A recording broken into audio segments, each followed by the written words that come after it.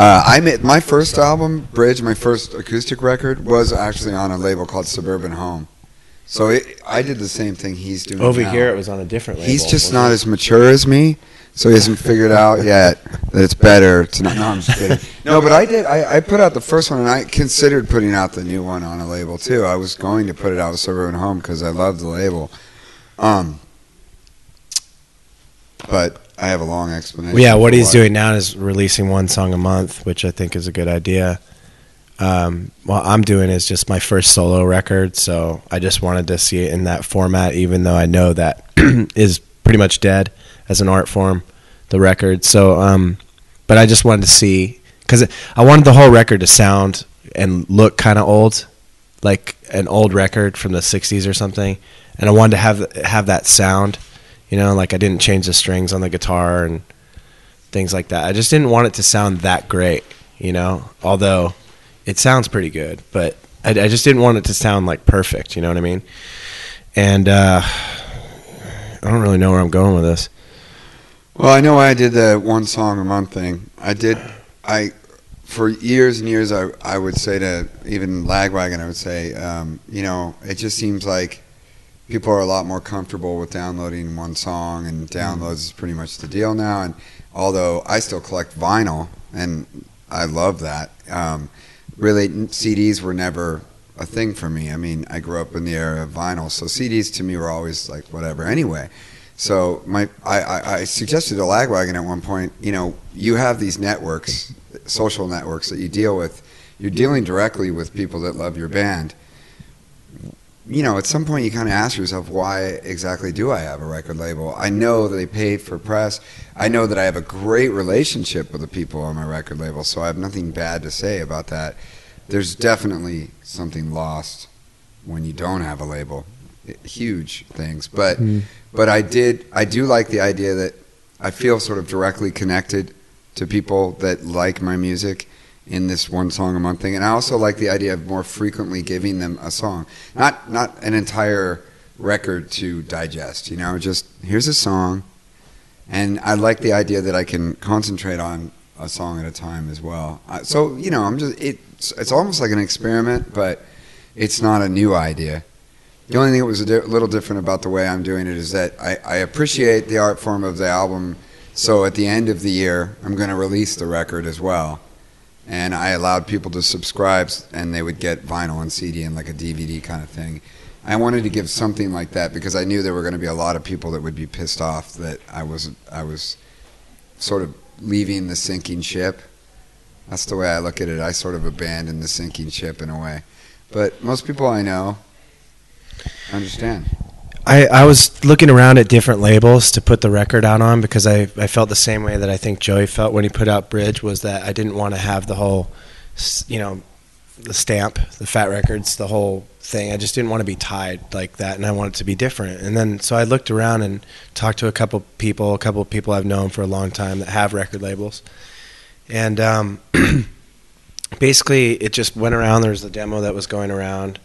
And then finally I played a little show in San Francisco, and Fat Mike came down and he heard the songs, and after the show he goes, look, he's all, I love those songs, and he's all, I've always been a huge fan of your music, and you just go look whatever you want, do whatever you want, put it out wherever you want, but just know if none of those things work out for you, I definitely want to put out your record. He's all, plus you're already in the system, blah blah blah blah blah blah. And then I was just like, you know, Fat Mike's really cool, and he really does like the music, so it was easy, you know. It's an easy choice. It's the opposite with me. He came to me at a show I was playing, and he just said, you know, I never really liked your band or your songs. And no. Can you imagine? And I'm just like, bullshit. I'm like, all right, man, that's cool.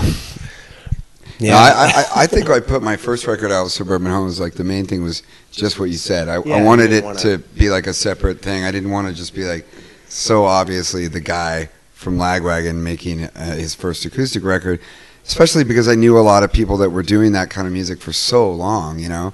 And there were all these people like Tim Barry and Chuck Reagan doing that stuff that I felt like I would be more able to associate with those guys in that world that I was interested in kind of being a part of, by doing that. That's and it worked, yeah. it was cool. And labels like Side One Dummy, they have Joe Sib puts out those records, and they have punk bands, and it's in a way they started off, like Fat Records with a roster of punk bands, but they brought in bands like Flogging Molly and Chuck Reagan, and I was like, God, that's so cool. They're so now diverse. they have like Audra May, right, who's basically a blues. Right, it's so crazy. So they just go for everything, and I talked to Fat Mike one time, and I'm all, dude, you should diversify like that and just be no. Well, he doesn't want to, but I think, by doing my record, that. hopefully that because I said, we're doing. I said you're doing my record, so why not branch out and do more stuff? And he's like, well, maybe if it's good and I like it, then yeah. And I was like, cool. I think it's kind of cool though because he does sort of. I think he did a little bit of diversifying at one point in the label's history, yeah. And it didn't really work so well for him, with things that he liked outside of that genre. And then he just I think he just kind of realized, well, all I really like is punk. Right. So you kind of have to respect that. I think it's cool that he just sticks to what he likes and he just does what he wants. But it's also cool that other labels have diversified like that. Yeah. Well, I'm hoping that my new record will help diversify the label, and maybe he'll start putting out other things like that. One thing for sure, it'll sell better. It's a good label. It is a good label. The split that we did together sold great.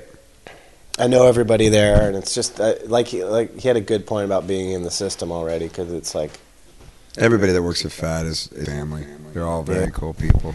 For sure, all 5 of them. No, is it 5? I thought it was like 2. It's 5. It is 5. I can't name them right now. All right, they're good people.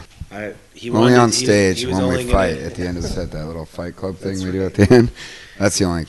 He's only going to do things his way because he wants to, And I'm just doing mine. I'm just doing mine because that's the way I want to do it. It has nothing to do with. Yeah, and I have no kind of arrogance about it. I don't think it's a better way to do things at all. I mean, it's most likely worse, but the truth is, it's just something I wanted to try, and it's something that I feel like if it works, I can do one song a year.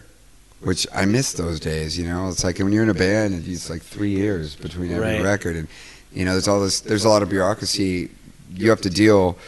The one thing that's super cool about doing acoustic music, doing solo stuff, is you're probably going to ask a question, and we're going to answer it now. But this whole thing about like I get offered a show, I don't have to concur with an entire band and crew before I go. I just grab my backpack and my guitar and go, yes. Yeah.